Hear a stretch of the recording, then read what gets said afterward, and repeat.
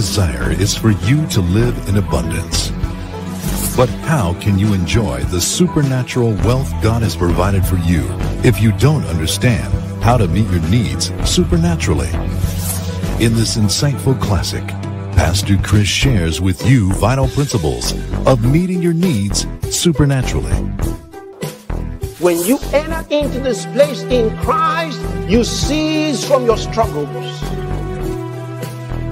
So take your mind away from anything else as your source.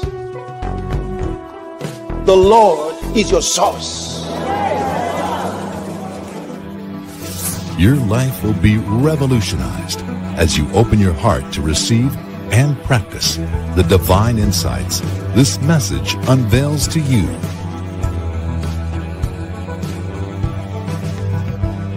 Meeting our needs supernaturally. Remember in Philippians chapter 4 and verse 19. Read it for me. 1, 2, go.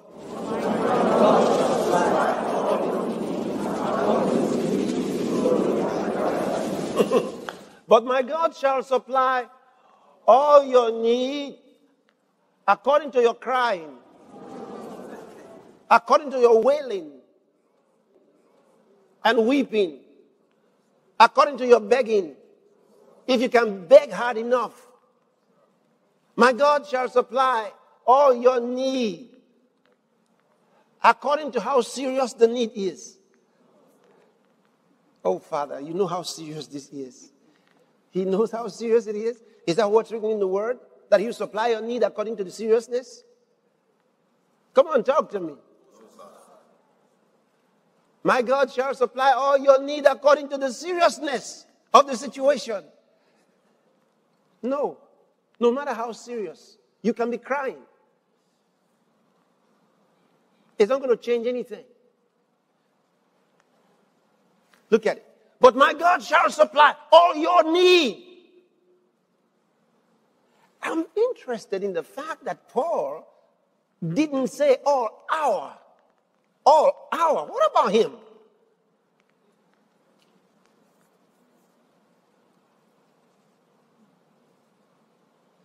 What about Paul? Why is he talking to these babes? Can you see it? I think you've suddenly understood why he says, yo. What about him?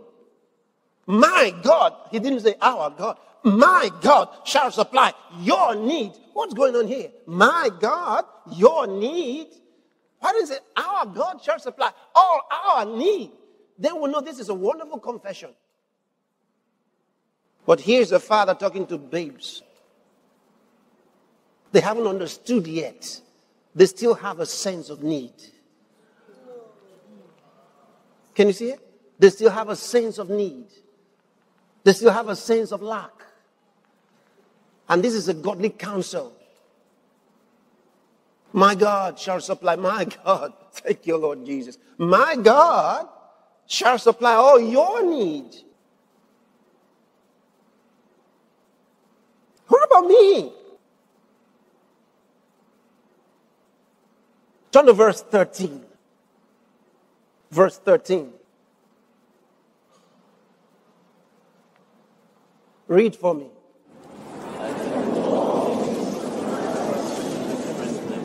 That is the I. He didn't say we. I can. Can you see the difference? I can do all things through Christ that strengthens me. I can. No sense of need. No sense of lack. Amazing. Amazing.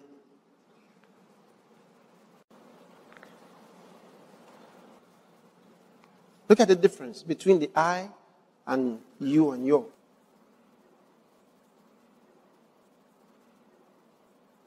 I can do all things.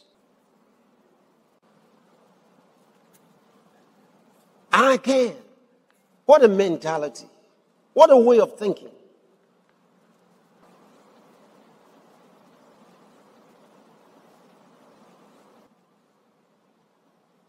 You know, pastors sometimes you might find yourself in a situation thinking, looking at men, because you need money.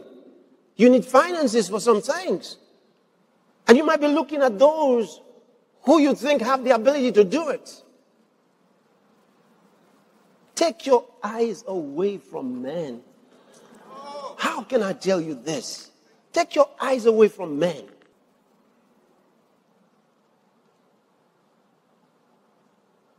Take your eyes away from men. Okay, since 3 of your huge financial partners stopped coming to church, you've been broke since then, and you have been angry with God since then.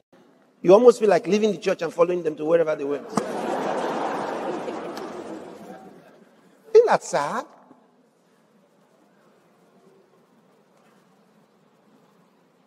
And sometimes you find 2 pastors angry with each other because one's church, some partners who are very, they were invited to the other church. And after they were invited to the other church, they stayed.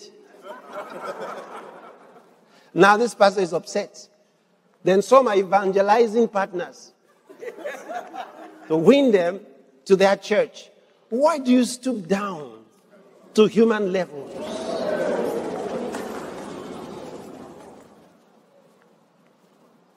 Why do you stoop down to human levels? Let me tell you something. You know, during the International Pastors and Partners Conference, we recognize our partners. And who are our partners? They're actually all those who are laboring together with us in the gospel. Now, we recognize all of them because the Word of God tells us to recognize those who are laboring together with us in the gospel. But He never told us that they are our source. All right? No, He never said so. No. Everyone has to do what God gives him the ability to do.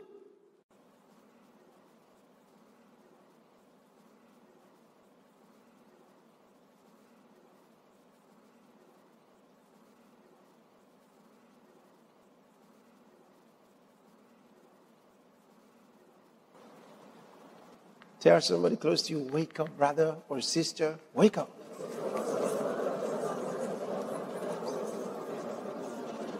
Hallelujah. Glory to God. Yeah. I want you to think differently. Whatever needs that the church may face, I want you to have a different mentality.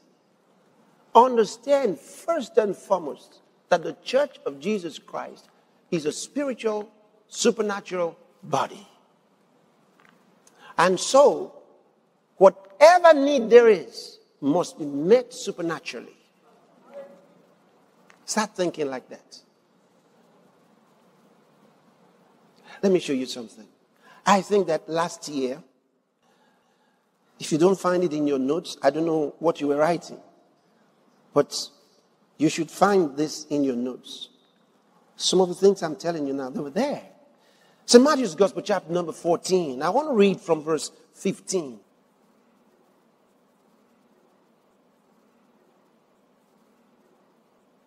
From verse 15. And when it was evening, his disciples came to him, saying, "This is a desert place, and the time is now past. Send the multitude away, that they may go into the villages and buy themselves victuals." But Jesus said unto them, "They need not depart. Give ye them to eat." In the desert. He says, "Feed them." And they say unto him, "We have here but 5 loaves and 2 fishes. Remember how they found that out? He had asked them to go look around for what they got. All right. 5 loaves and 2 fishes. And we got a multitude. He said, "Bring them hither to me. Bring me the 5 loaves and 2 fishes. And he commanded the multitude to sit down on the grass. and took the 5 loaves and the 2 fishes, and looking up to heaven, he blessed and broke and gave the loaves to his disciples and the disciples to the multitude. You know, there's so much to learn from Jesus. Oh boy, so much to learn. Okay, but no, go back there. I just want to take a little part here. The Bible says he asked for the loaves and fish, and he brought them to him. Let's see how most of us here receive the offerings. So they bring the offerings, and we receive the offerings, right? And then we bless the people, correct? God bless you and multiply it back to you. Amen? What do we carry? The offering as it was. How many times have you blessed the offering?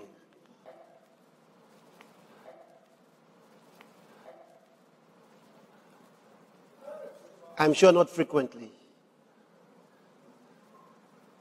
But it's the offering you're going to use. And then you find it's not enough.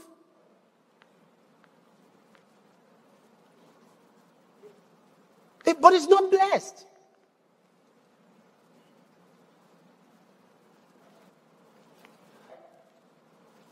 No, call almost anybody. Call to pray over the offering. Thank you, Lord, for the offering. They thank him for the offering and pray for the blessing of the people that gave it. That's all. That's the content of the prayer, mostly. No one really blesses the offering. Now, the next thing is about what is the blessing. Now, the word used for Jesus blessing the bread and fish here, Greek eulogio, meaning that he spoke words of empowerment, meaning that he invoked the ability to prosper into the bread and the fish. It was an invocation of power for the bread and the fish to prosper.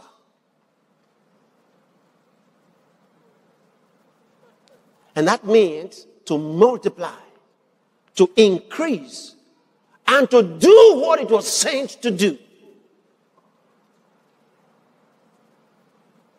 You do what I'm telling you. You will be amazed. I guarantee you that you will be amazed. You will be amazed.